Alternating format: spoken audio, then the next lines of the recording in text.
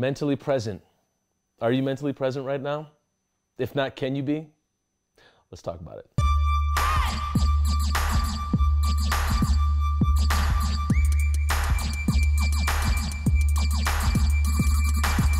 Okay, so today I'm going to talk about lack of mental presence. And it's actually something that I'm experiencing right now, and I figured it's a great moment to just address it.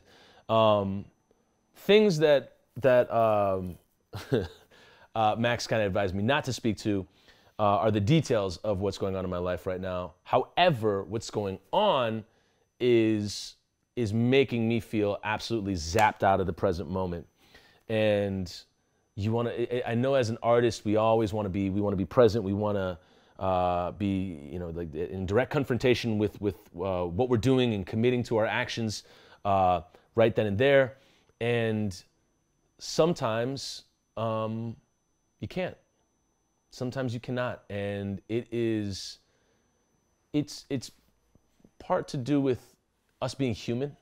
Like there's just things going on that I only know they're only going to get better with time, and there's a growing acceptance of that. And right now the acceptance isn't too big, but it's a fight with that, because obviously I want to be present. I want to be able to sit down and write, and when I'm over at the studio with Dr. Wiley, I'm able to do that. And when I'm on set for another gig that's like a corporate gig or a voiceover, hey, I got to be present and do that because I'm getting paid to be there. And right now I'm showing up for myself, and it's tough to do that right now and be mentally present because of some of the emotional things I'm going through right now. And that is absolutely it's affected me and my energy, definitely affected my sleep. It's affected my thoughts. I talked earlier about what thoughts do you honor and what thoughts do you just let pass by. That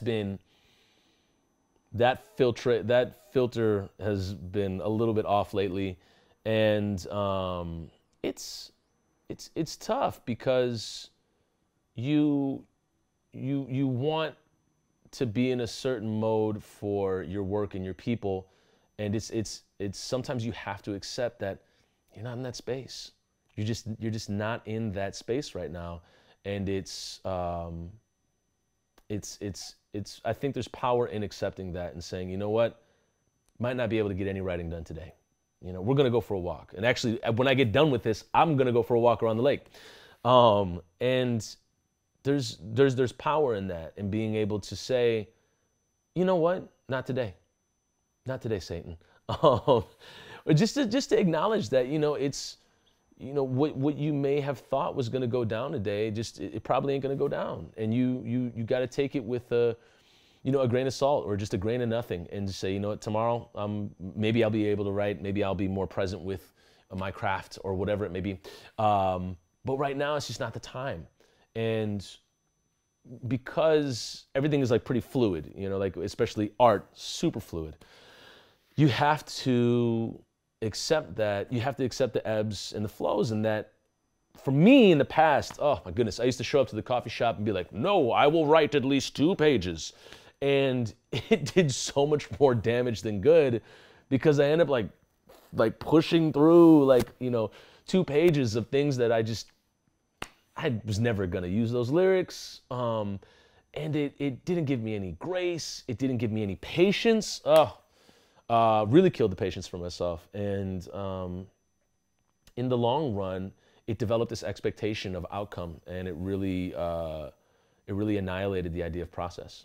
And when I began to kind of prioritize process, or prioritize outcome over process, that was really where I think I was the least present. So that being said, it's been slow getting to this place right now. However, I know that this is going to pass. This is definitely going to pass, and I'm going to see the other end of it. And I think the beautiful part of it is actually engaging with the understanding that, I'm just not going to be able to write today. Maybe not this week. Who knows?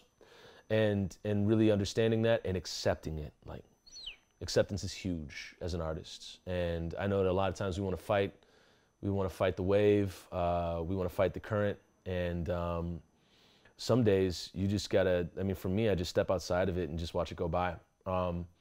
And really, for me right now, it's kind of like basking in the work that's been done over the past month, as opposed to, let's crank out more, let's get more going, let's get more going. It's, dude, human. Take a break, baby. Take a break.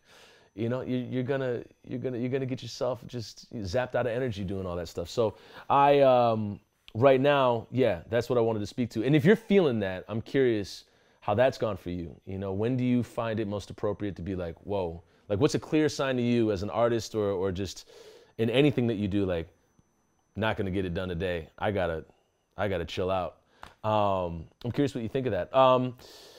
So yeah, and speaking to that, and you know, all the things that have been done, and all the work that I've been putting out, you can check it all out at patreon.com/ToussaintMorrison.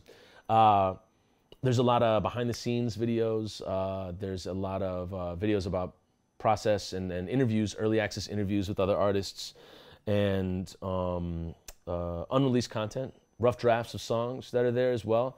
So you're hearing things from, you know, point A to release. And a lot of them are between point A and release right now. So you can hear all of that at patreon.com/ToussaintMorrison.